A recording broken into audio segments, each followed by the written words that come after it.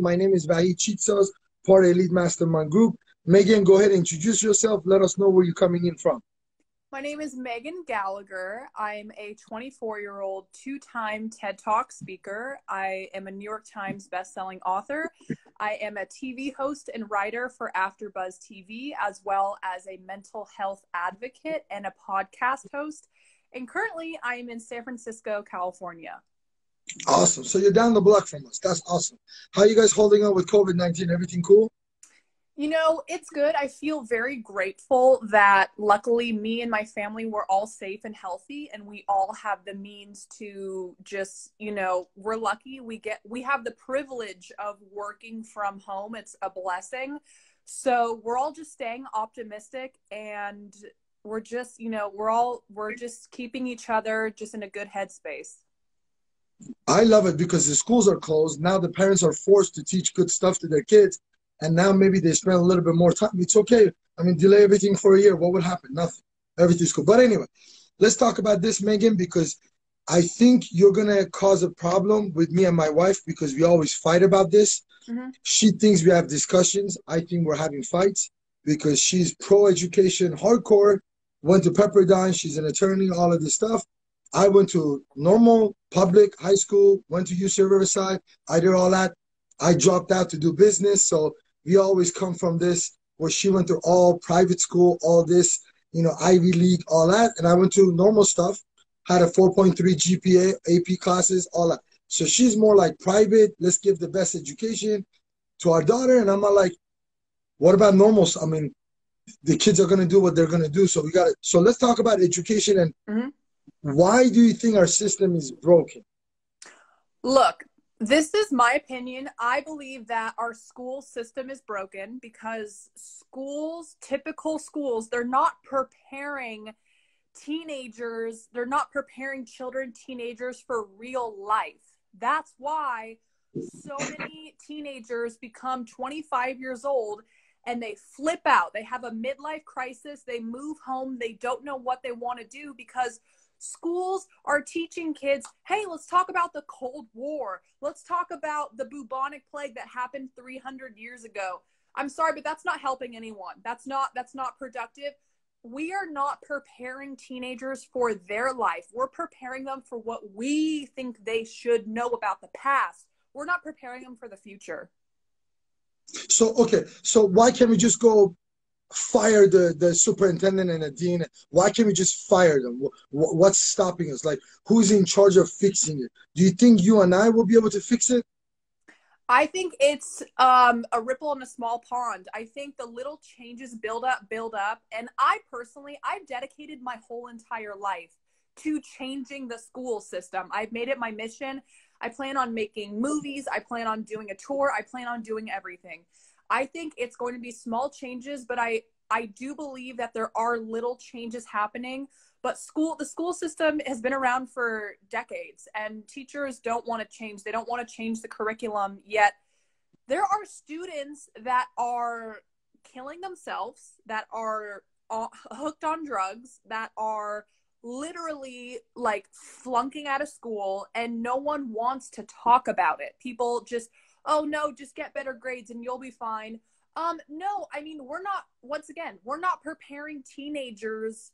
They're human beings. We're not preparing them for how to trust your gut feelings, how to know if you're happy. How can I tell if I have depression or anxiety? Real life stuff we're always evolving. People may turn 70 years old and think, oh my gosh, you know what? I want to change jobs. And that is okay. That's amazing. But we are telling teenagers, specifically middle school, high school, you get to pick one major. And when you pick that, you cannot change. It's so messed up, and it's not real life. It's not real. I mean, to me, the way I look at it is none of the things, the daily activities that I do in my business, or just in the past 20 years, any of these activities that I've done, beside basic English, basic math, basic science, just basic common sense that I could have learned on a YouTube video. Yeah. None of the stuff that I was taught in school are serving me today. Pure Yeah. 100% garbage. Yeah. None of those stuff that now mind you this, I'm Persian, so typically we are forced to go either become an attorney or a doctor. Like my dad's got 2 PhDs, my wife is an attorney, my sister is PhD, MD. So we have a lot of PhDs and MDs. I mean, we throw these credentials like they're nothing, but they take 10, 15 years to acquire, right? So, and mind you this, I took calculus BC in 10th grade. For 3 years, I had no math because my math was that strong. Yeah. Literally none of those stupid equations that I learned how to solve that was 3, 4, 5 pages long It's so in my stupid. AP calculus class are serving me today. Because we got something called Samsung iPhone. I could just Google any equation, will give me the response time, and that's it. And I'm not an engineer to learn those things. I'm not putting a man on the moon to calculate the trajectories. I'm not doing that. So Yeah. I spend 4 or 5 years and probably good hundreds, if not thousands of hours in a study group with my buddies that I could have been doing something for fun or get other experiences that would have been good. Just, I could have gone on more dates. I could have just gone had more fun with girls. Like, literally that You simple. could have lived life. You could have lived your life. That's what you could have done. You see what I'm saying? So to me, it's like, that is the crap that pisses me off. Why that is the case. I feel the exact same way. I have spoken in the last 4.5 years. I've spoken almost 5 years. I've spoken at over 500 middle schools and high schools, and I have spoken to teenagers one-on-one, and they all say the same exact thing. I don't know what I want to do with my life, and my parents expect me at 14 years old, 14, and people expect them to know. You need to know what you want to do, what kind of college, where you want to go, and then for the rest of your life, you need to know that. Meanwhile, and half the kids I went to high school with personally growing up, half the kids I went to high school with, am I allowed to swear on here? No. half the kids I went to high school with aren't doing shit, and they aren't. But it's because I was raised in a community where but getting a good GPA, and then meanwhile the kids get to college and they flunk out because they're partying too much, because there's no balance, because they start getting hooked on drugs because they never once they never once tried something in high school. And it's so true, because they don't, I mean, there's no balance. There's no real life scenario. So half the kids I went to high school with aren't doing jack crap. They aren't doing jack shit because no one raised them where follow your passions, do what makes you happy. Just people said, oh, get into this college because it looks good, because you're more likely to get hired by this company if it says you went to Harvard because you went to Stanford. Great. Well, half the time they're at Stanford, they're getting wasted and they're flunking out and they're getting C's and D's.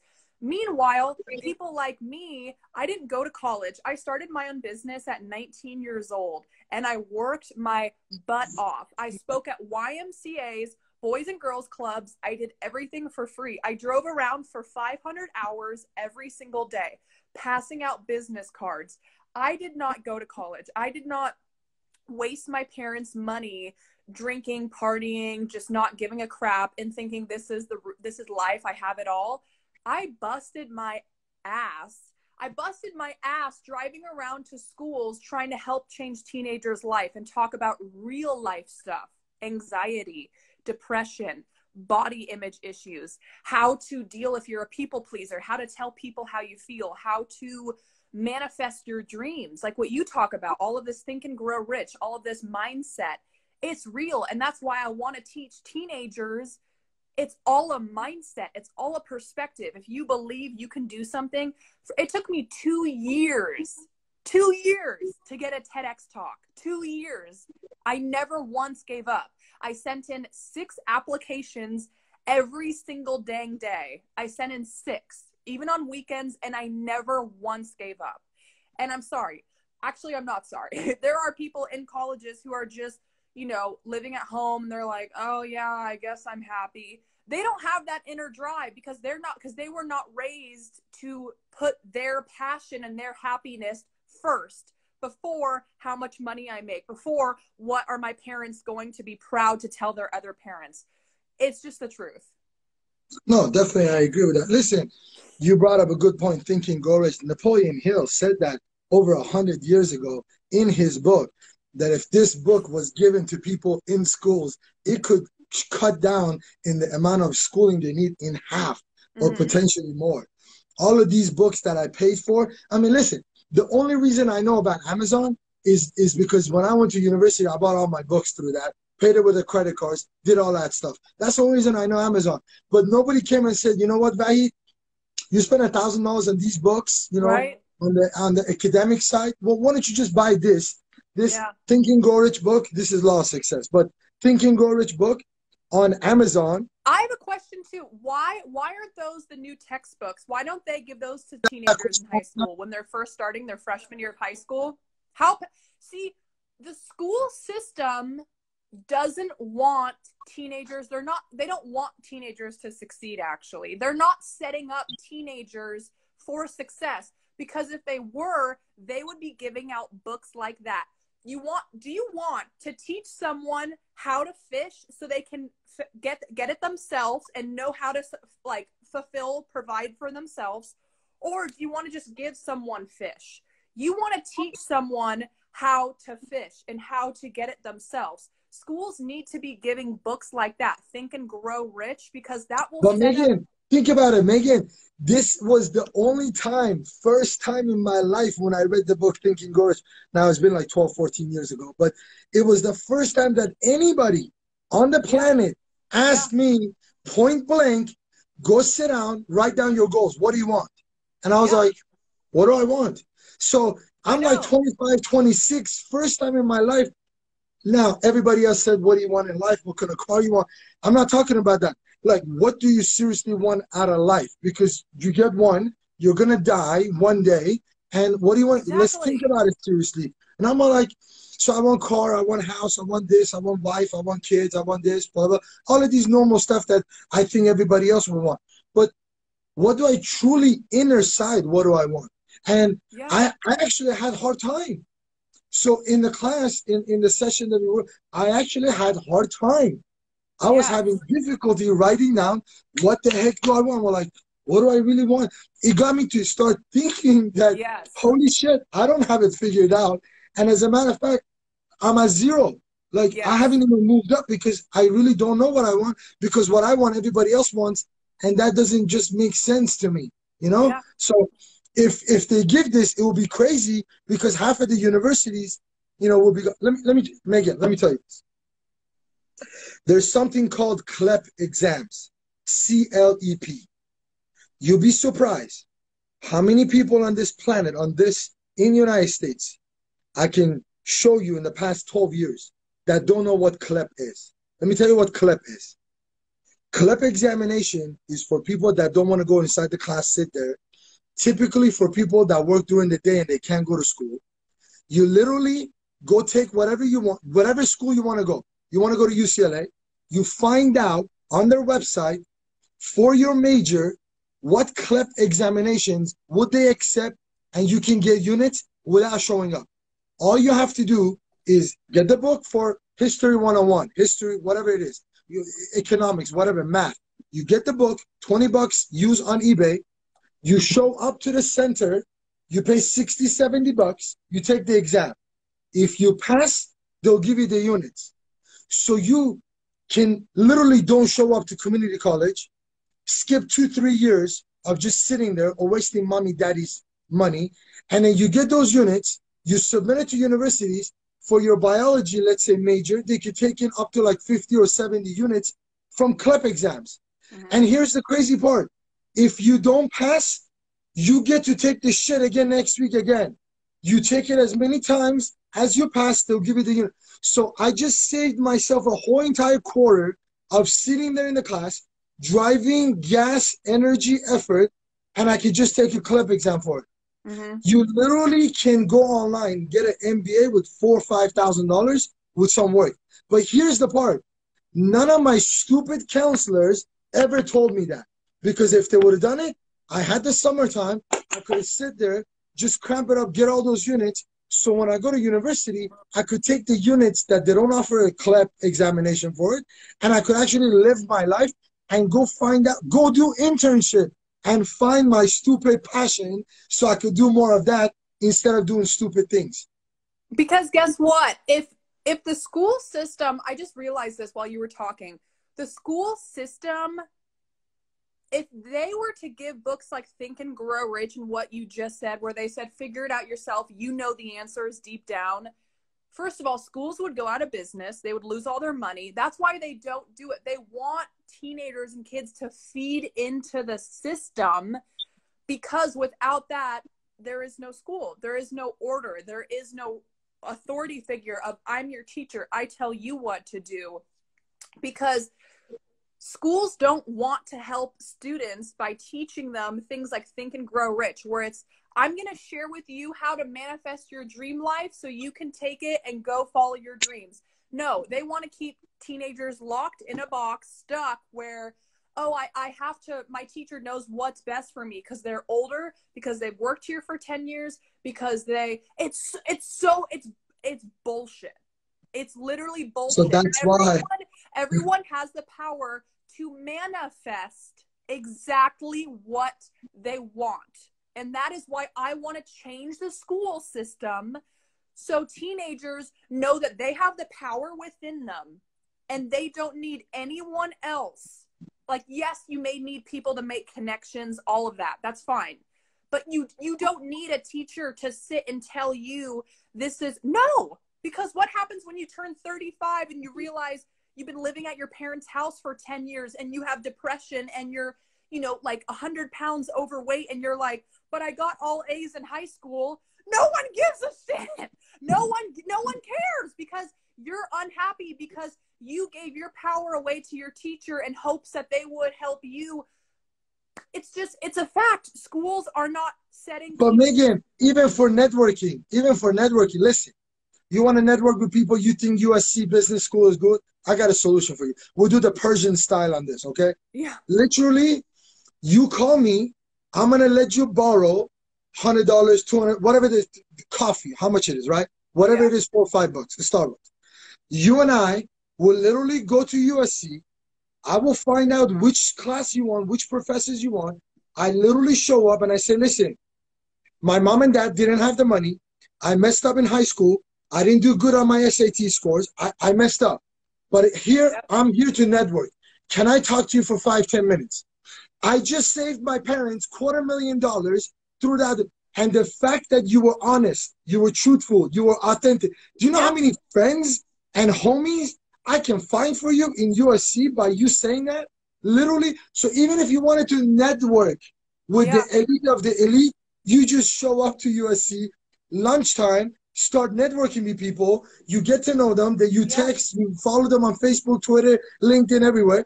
And then guess what? When they have a party, they're going to invite you. When you have a party, invite them. The next thing you know, in about a 12-month period, you will know the entire stupid class. You are one of them without actually showing up to school. So I don't understand. Even that I mean, I told you my wife is going to get on my kids. Hopefully she doesn't watch this episode. I'm going to tell my team to hide it, bury it, so she doesn't. But even if it was for networking, I can show you can go online, watch 5 videos on how to network with influential people, and then just go do it. You don't need to show up to the school to do that. And that's the crazy part. Statistically, I don't have the exact number, but last time I checked, which was like a year ago, 49% of billionaires didn't even finish college. Like astronomical, like 60-70% of millionaires didn't even finish high school. And I'm like, so it's a mistake, it's a perception, it's a bullshit story we created for ourselves. We repeated ourselves that education equals money. Education, academic, has nothing to do with money. Now, if you use it to make money, great. But if you want to do the correlation between, you will find out that research is going to be so shocking. That's why they don't do it, right? Because that is not the case. 60, 70, almost 100,000 people go to UCLA all the time. They get 60, 70,000 applications. I'm like, so if all of these guys are making hundreds of thousands of dollars, why do we have a broken country? Why do we have a financially broken country if these guys are educated on it? Yeah. It's because anyway, I'm sorry. You were supposed to talk. I took it. I got passionate. I'm sorry. No, this is good. These kinds of conversations need to happen, by the way, because this is how change happens when we realize, okay, so the school system does not set up children, teenagers for success. It keeps them in this cycle of constantly assuming and thinking, oh, I need to go to school to do this because I was brainwashed to believe this. I get that you need to go to school to become a surgeon. I get that. I get that, to be the medicine doctor. Nothing wrong with that. I get that. Nothing wrong with that. I get that. But for everything else, you don't, like, it doesn't exist. It's a brainwash. It's a scam. It's a fake thing where, see, if schools, and this is why I'm so passionate, because I remember vividly sitting in my classes in high school, and I had these kinds of thoughts all the time. And I was like, am I the only one thinking this way? Because I'm not buying into this. I got straight D's. I got straight D's, F's, all in high school. I got a 2.0 GPA. And now I'm making like 6 figures because I am preaching the real stuff, because I always knew growing up, I was like, this isn't real. And I'm not putting in any effort because I don't care, because I don't see the point in getting a straight A on a test about the bubonic plague or the Cold War or I don't even know what that plague. I don't even know what that is, and I don't want to know. The Titanic. I'm sorry, that happened 200 years ago. I don't care. I want to talk about if it has to do with me helping my daughter have a better life, I'm interested in knowing. If it's not, I don't see how it's going to come into the equation. Yeah. Like, it's not going to let anybody, it's not going to let me to discover something new that's going to help humanity. Yeah. Megan, listen, I want to thank you so much for taking this time and being here. We are not done on this topic. We are definitely not done on this topic. As a matter of fact, I got the Instagram handle education for this purposes. So you and I are going to be definitely talking. We had a little episode with Instagram, so we got hacked on that, but we got it. You know, we're doing a lot of good stuff with that. So you and I are going to talk, and we're going to get together. I imagine the world in which where one day my grandchildren, their first book in school, 2nd or 3rd grade, after they're able to read, will be Law, Success, Think and Grow Rich. Right. Learning about successful people on this planet first before we ask them to decide how successful they want to be. So they have role models and examples to follow instead of teaching them garbage about who killed who 150 years ago, which is not going to help anybody on this planet. So I envision that. Hopefully it can come true sooner, but I also know that these kind of movements take time. So I'm up, and meanwhile, this is not all I do. Meanwhile, I got to live my life, but I will do my best to contribute to this movement as much as humanly possible. Yeah, it's something I'm going to dedicate the rest of my life to, because I am so passionate about it.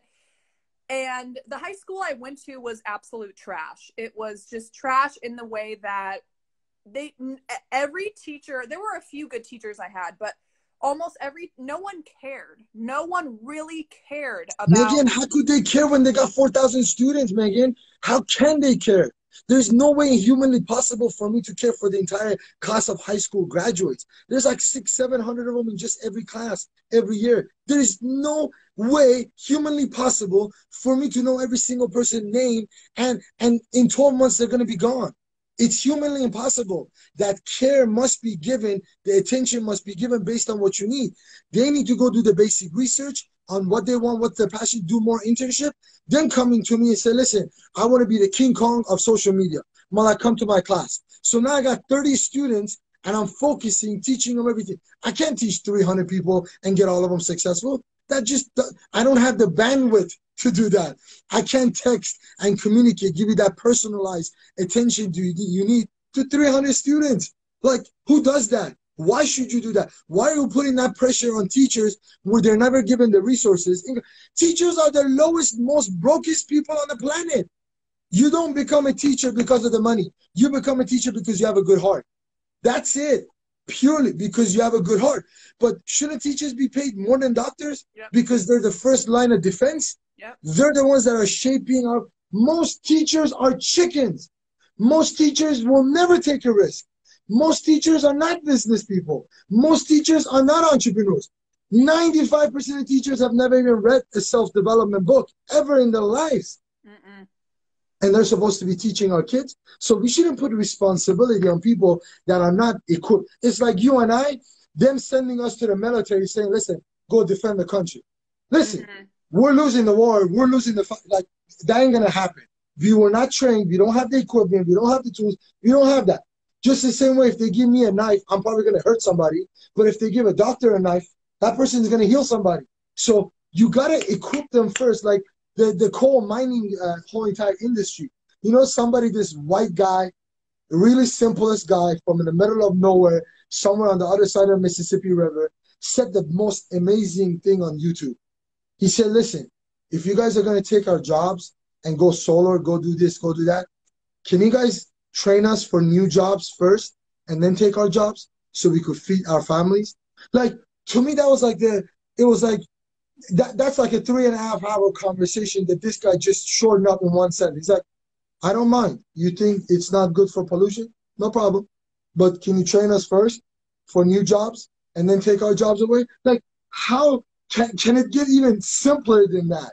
So we need to be training our first line of defense people that are shaping our future minds first before we blame.